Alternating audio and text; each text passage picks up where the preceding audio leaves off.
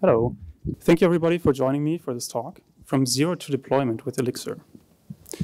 Before we get started, let me introduce myself. My name is Philipp, and I would like to tell you quickly what it is that I do. I'm the founder of a small software company called Pentacent, and I lead the European technology team at Volt Europa. Now, Pentacent, okay, that's clear. It's a software company, but what is Volt Europa?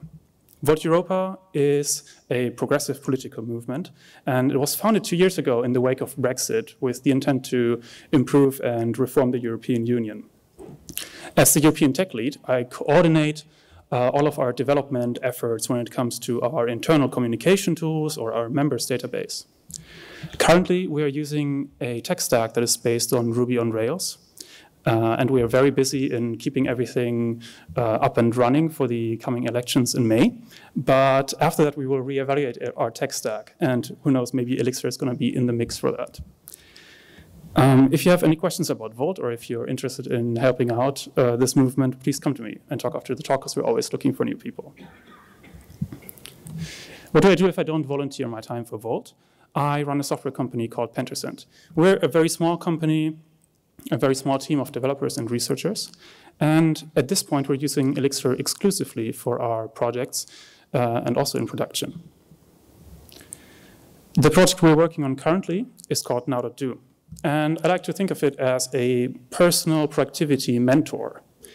For this project, we've done loads of research on the science behind motivation, productivity, and emotional well-being. As you've heard already, I have a background in psychology, so this is a topic very close to my heart. This application ties together to-do lists, a calendar and time tracking, and combines it with personalized suggestions on how to make you more productive and happier even. And all of this is based on our psychological research. Enough about me. Let's talk about you. Who is this talk for? I've decided to give this talk to share my experiences developing Elixir applications with people who are in a similar situation. I work in a small team. I used to work as a single developer, and if you love programming, but you're not all that fond of tending to servers and updating them and just keeping an eye on them, then this presentation will hopefully be helpful to you. When people talk about deployment, I think too often they love to bring out the big guns. I'm talking about distributed systems and Kubernetes clusters. This is not what I'm going to be talking about. As people who work in small teams, or who work alone even, we don't have access to an IT operations team. We can't tell someone, hey, why don't you dispatch the server cluster for us? Instead, we have to do everything ourselves. And so I will be trying to show you a technique for deploying applications that is very feasible for small teams and single developers. But even if you're working in a larger corporate environment, not all of your applications necessarily need to have that same global scale, and maybe it can also be useful for you if you want to build a smaller application. 2 years ago, we had just deployed our first Elixir application. Because I wanted to avoid managing servers as much as possible, I decided to run it on a platform as a service.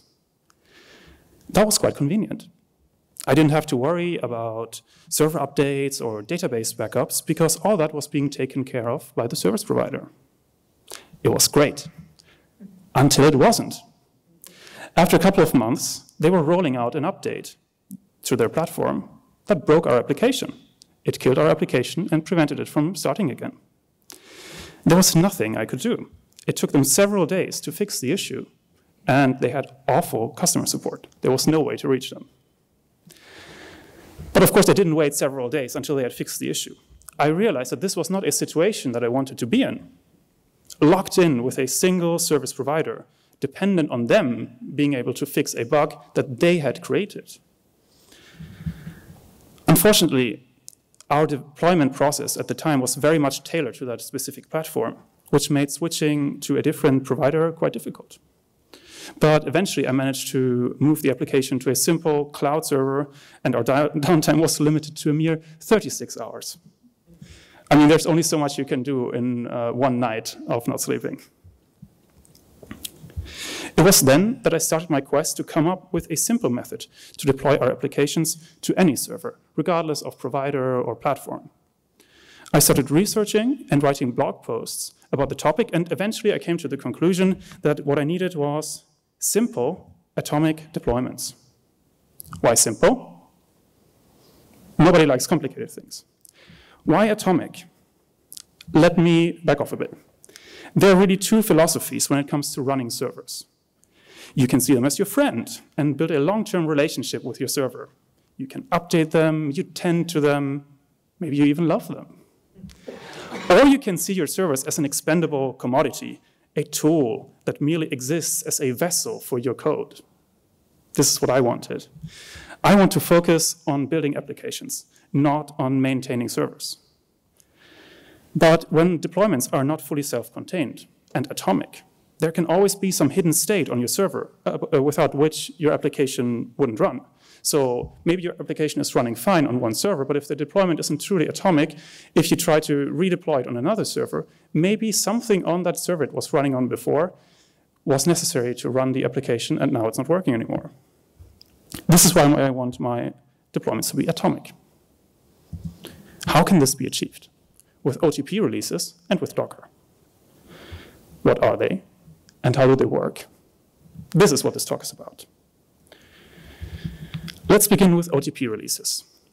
Like so many things in the Elixir universe, releases are something that has been part of the Erlang universe for a long, long time. But what exactly are they? Let's see what the Erlang docs have to say about this topic. When you have written one or more applications, you might want to create a complete system with these applications and a subset of the Erlang/OTP applications. This is called a release. What does that actually mean? Many of you are probably familiar with Ruby, JavaScript, or PHP. These languages are all interpreted languages, and thus, when you want to deploy them, you take your source code, you take your interpreter, and there you go. But Erlang and Elixir are compiled languages. They need to be compiled to bytecode before the Erlang virtual machine, Beam, can run them. Now, you could just install the entire development toolchain on your target system, compile your application there, and run it like you would do locally. But this would be very inefficient, because most of the development toolchain is not actually necessary to run your application. This is where releases come in. They are essentially bundles of bytecode, some metadata, and scripts. They are the smallest functioning version of your application. You can even include the Erlang runtime system application, ERTS, and then you don't even need to have Erlang installed on the target machine. Many of you are probably familiar with Go binaries. They're awesome. They can be completely static and with zero external dependencies. You might have seen them on certain projects on GitHub. You download them, you run them on any Linux machine. They work fine every time. Releases are not that. They do have some dependencies, mainly on the C standard library that your version of the Erlang runtime was built with. And if you're using the crypto application for HTTPS, for example, then it also depends on OpenSSL. So a release is also a collection of multiple files rather than a single binary. So you can really think of them more as app bundles on macOS that are folders with a bunch of files and libraries needed to run an application, but not with all libraries needed to run the application. So to summarize, releases are mostly self-contained bundles that contain your compiled application with very few dependencies. Almost done with the talking. Let's build something. Since this talk is called From Zero to Production, let's start from zero as well. I tried to come up with a very simple piece of code that could barely be considered an application. So I decided to build something very boring, a clock. All it does is print out the application version number and the current time, over and over again, forever, at a specified interval.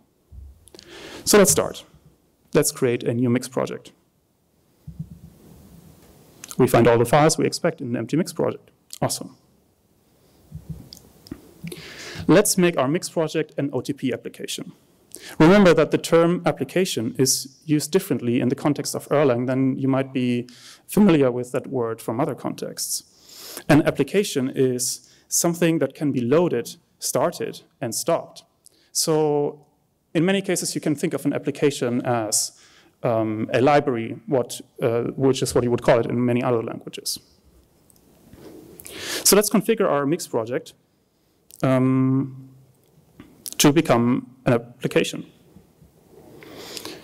We take mix.exs, the project configuration file, and we add to the application function this mod keyword. What does that do? It tells Elixir that the clock module is going to be the module it needs to load for the application.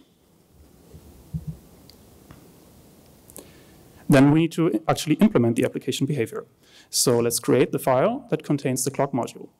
We implement the application behavior by calling use application, and then we provide the start callback, in which we start our gen server, which is called clock.server, in the supervision tree. Next, I said we want it to print out the time at a specified interval, and for this, we're going to use mix configuration. So in our mix config file, we simply put the keyword interval at 1000 milliseconds for our clock application. And last but not least, we implement the business logic. I mean, it's not much business here, but you get the idea. We create the module called clock.server, and it implements the gen server behavior. It defines 3 functions: start link, init, and handle info. Start link starts the gen server. Init initializes the gen server with an initial state. And in our case, the state, as you can see in the function, is going to be a map with the interval read from our application environment, so from our mix configuration. Then we return the tuple OK state timeout. And since we provide the timeout value, it is going to trigger the handle info timeout callback, in which we retrieve the date, version, and print it out. Then, again, we return the no reply state and interval tuple, but this time the interval tuple is going to be whatever interval was stored in our state. Let's give that a quick try.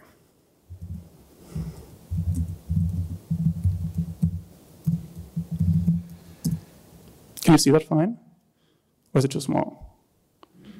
Okay, so not very interesting. It prints out the time. Amazing, right? Let's build a release from this. Oh, but maybe let's go back to the presentation first. You could build a release using native Erlang tools, because like I've said, they've been around for a long time. There are tools called systools and rel, and you can use them to build a release. But they're complicated to use, they involve a lot of manual work, and they're not very well adapted for Elixir. This is where a module called Distillery comes in.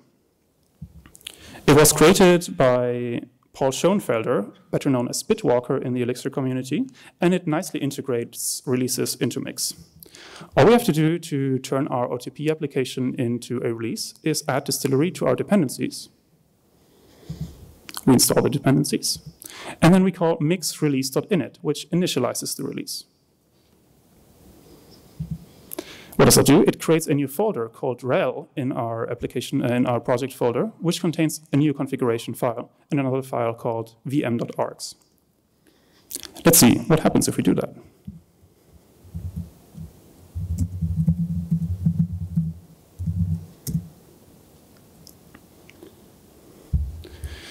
So a whole bunch of stuff is happening here. As you can see, Distillery finds all the applications that are the dependencies of our application, for example, the Elixir kernel, Distillery itself, the Erlang runtime tools, and so on and so forth. Then it takes all of these and their respective dependencies and puts them into this somewhat obscure folder here. Okay, what's in that folder? Let's take a look.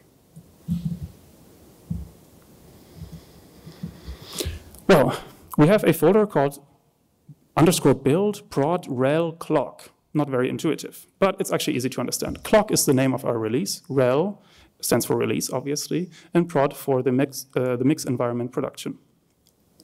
In this folder, we find another folder called Releases, and that folder in turn contains yet another folder with the version number of our release, in this case 0.1.0. In there, we find a couple of files. Clock.rel. This is the resource file. It includes information about which applications are included in this release. We find the boot script, which is called clock.script, and clock.boot. It's actually the same script, just once in binary representation. We find vm.args, which are the parameters used to start the Erlang virtual machine. And we find a folder called hooks with several subfolders. I've cut them out. There's just one here. They're all called pre-start, post-start, and so on and so forth, .d. Now, you might be familiar with etc init.d on Unix SOID systems. And pretty much like these folders, they can contain scripts that are run at specific times in your application release. Now, the most interesting part is a file called clock.tar.gz. This tar archive actually contains our release, and it is the artifact that we will ultimately use to deploy our application. What else is in there? ERTS is in there, so the Erlang runtime, including Beam, which runs our application. We have a folder called lib, which contains all of our code and dependencies compiled as bytecode. And we have a folder called bin, and in that folder bin, we find clock, which is the entry point to our application.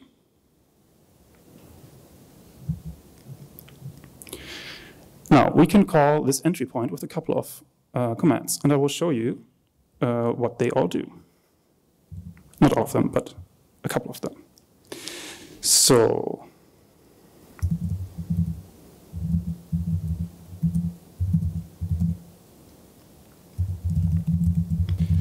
the simplest one of them is called console clean. It initializes an IEX session within the context of your application without actually starting it. Let's try that. So now we have an IEX shell here. Better now? And to show you that we are actually in the context of our application, we can read from our configuration.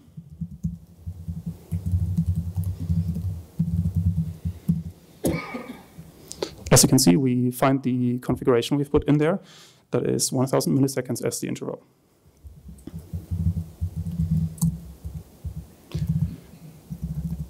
Next, we can use foreground. And as you might suspect, this launches our application in the foreground, and now it's running here forever and ever. Let's use the second terminal here to try some other commands.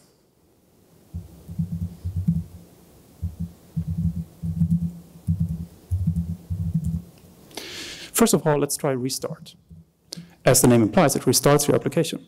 But it doesn't restart the Erlang virtual machine. As you can see, the process in the other terminal is still running, but it has reinitialized everything. It restarted the entire supervision tree. Opposed to this is reboot, which does restart the Erlang virtual machine, so it is going to stop working on the left, but it's still running. And in order to terminate that, we can call stop.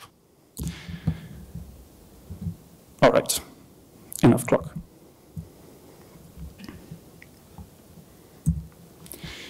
Now, you see, all I did was call a mix command in order to achieve this. But of course, you can configure your release a little bit more, because maybe you're not entirely happy with the settings you get out of the box. So let's take a look at how we can customize the creation of our releases.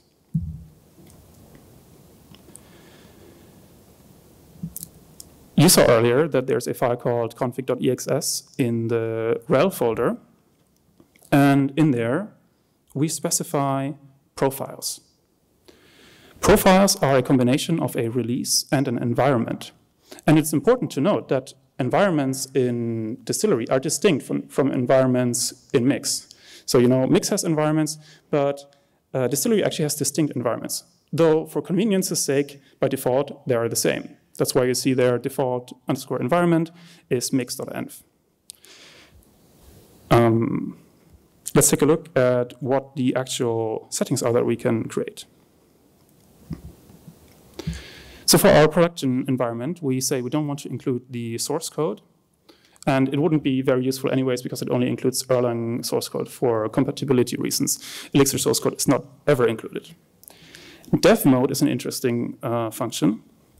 It lets you build the releases slightly quicker because it doesn't actually copy them to the release folder. Instead, it just creates links. Include ERTS is pretty self-explanatory, I think. It includes ERTS in your release, so you don't have to have Erlang installed on the target machine. In the next line, we set the Erlang cookie. And you're probably aware of what the Erlang cookie is. It is also called the Erlang magic cookie, and it is a shared secret for distributed systems. So you should keep it a secret and not commit it to your source control. Then finally, we define the release for our application called clock. We set the version of the release, and this is very important because every release needs to be identified uniquely by a version. And then we set the applications key and define which applications should be included in this release. And that is interesting because if you have an umbrella application, you can actually split them however you like. You can include all of your child applications in a release, or you can create multiple releases with some of them in any which one you like. In this case, we only have one application, so we don't need to do anything specific there. Next, I already mentioned earlier when we looked at the file structure of the release that you can have lifecycle hooks. They're, like I said, very similar to etc init.d, and they're the following. Pre and post configure get called around the time that Distillery applies configuration to your application, pre-start and post-start around the start of your application, and pre and post-stop around when you stop your application.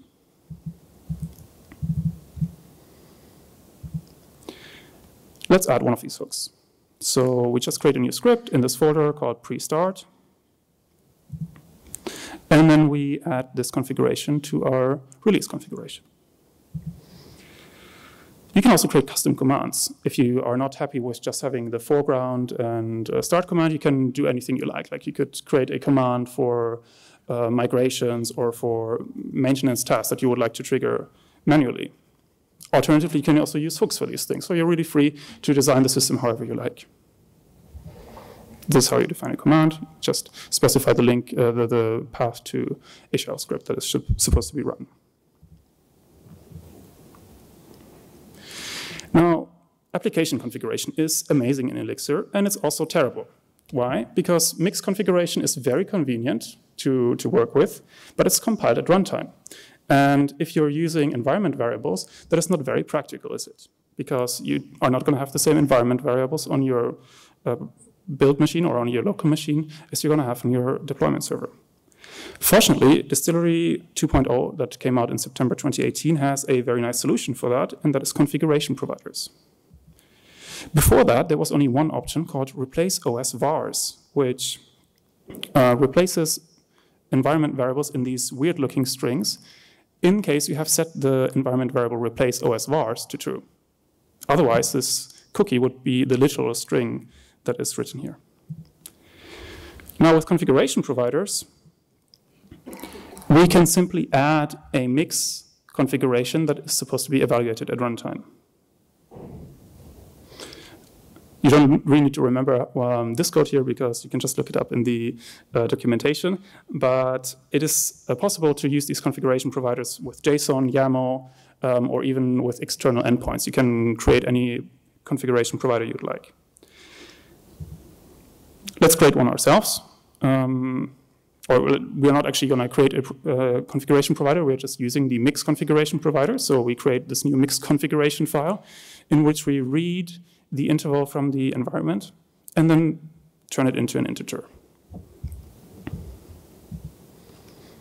Now, one cool thing you can do with releases is hot upgrades. We've changed a couple of things in our code now.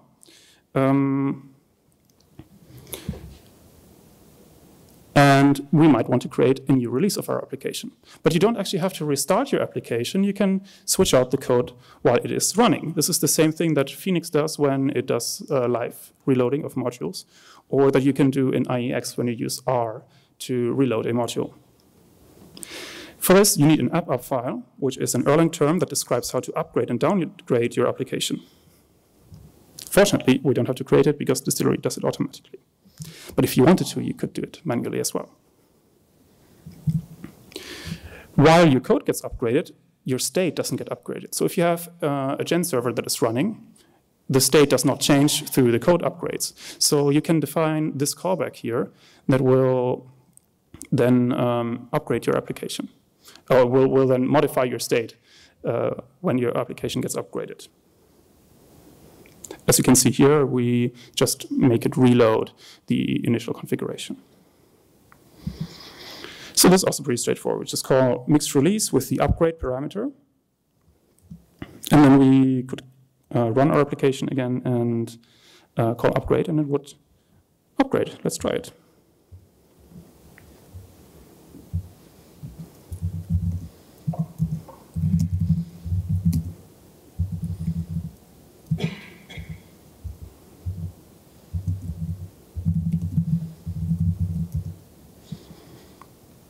So now we've created the new release. You cannot actually do the live upgrade from the build folder, so I'm going to quickly copy everything to a new folder.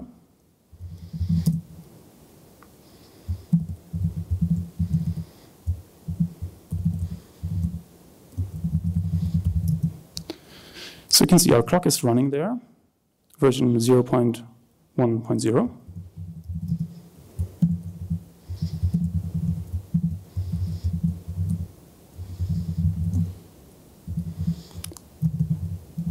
And let's upgrade it. It's still running, but now our callback was called. It says a new version was loaded, and now version 2.0 is running. Amazing. I mean, it's pretty cool, isn't it?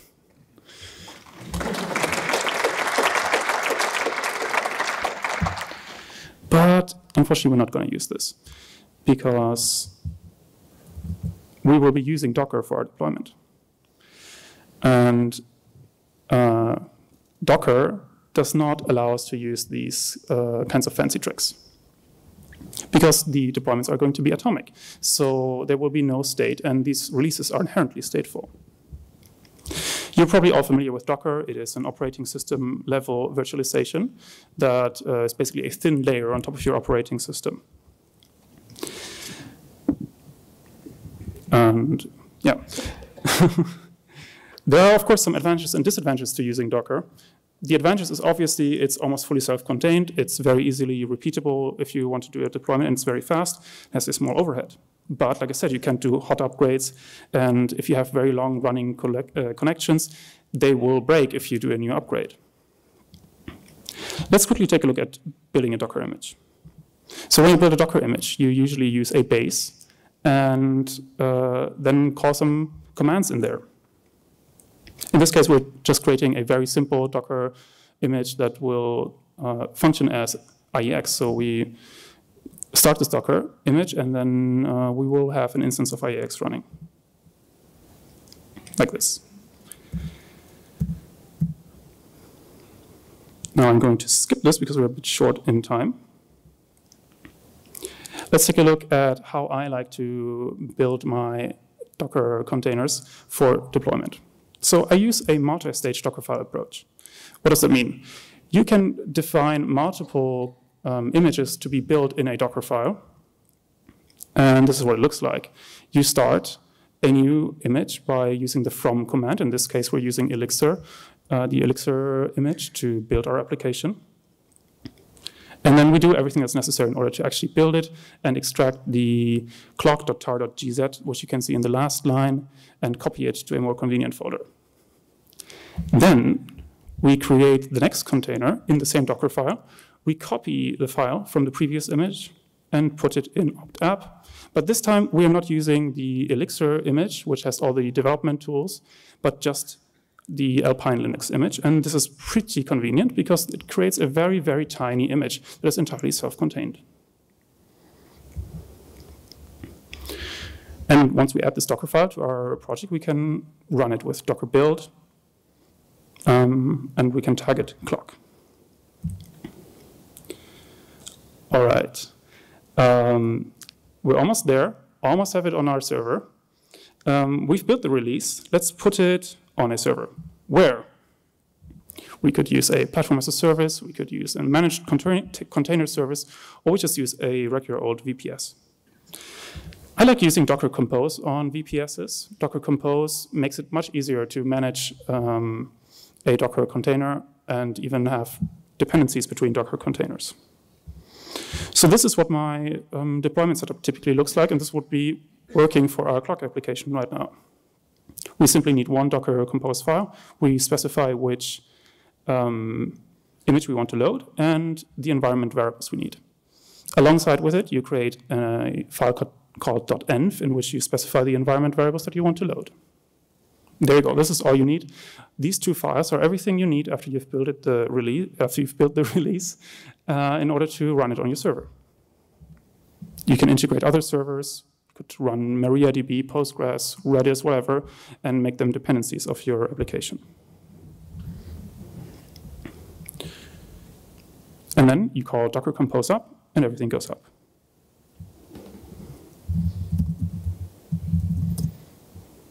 Oh.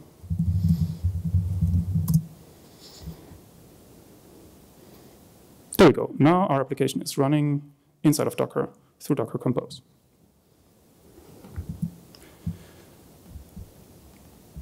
And that's really all there is. Releases are awesome. Atomic deployments are awesome. Docker Compose is awesome. I think they're a great fit if you're a small team and you don't want to worry about your servers too much. Thank you.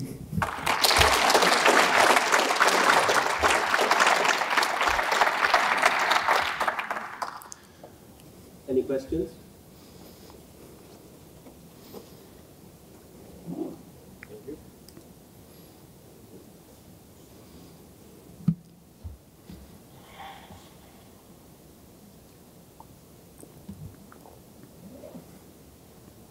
Thank you. Is it? Okay. Thank you, first of all. I want to ask you if you tried to do any kind of auth upgrades with Docker. That's an interesting question, but you can't really do that because the Docker containers are immutable, and if you start introducing additional state to the Docker containers, you're really going besides the point of the Docker container, and then you lose the advantages you have with them. Then you might as well just use Docker to build your application and deploy it to a server that is not using Docker for running your application. Okay, so are you dealing with downtime deployments? Sorry? Deployments with downtime? Yes, unfortunately, if you do Docker deployments, you will have to use something like blue-green deployment in order to minimize downtime, but there will be a minimal downtime. Okay, thank you.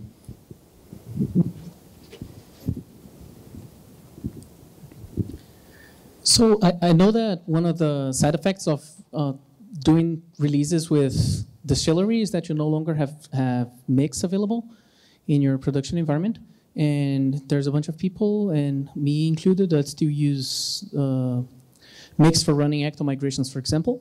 And so what's your preferred way of running your Ecto migrations for your production databases? So I like to create custom commands for my application and then run the Ecto migrations manually. You can simply create a module that does the migrations without using Mix.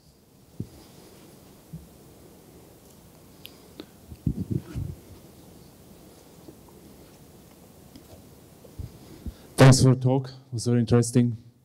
I had a problem with when I did create a migration for with upgrades that didn't create the app up file. So do you already face that issue at some point, or?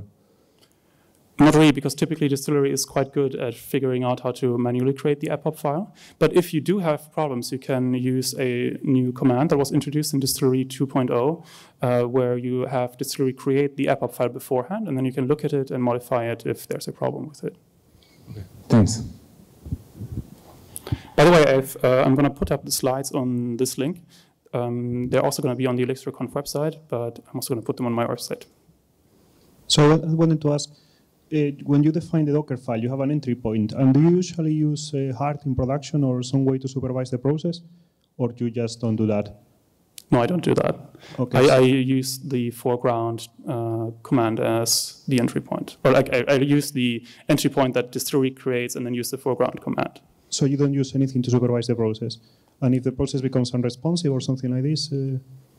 Well, I mean, Docker Compose has a possibility to restart processes when they crash, so that's what I'm doing. Okay, that makes sense. Oh, thanks. Okay, thank you very much.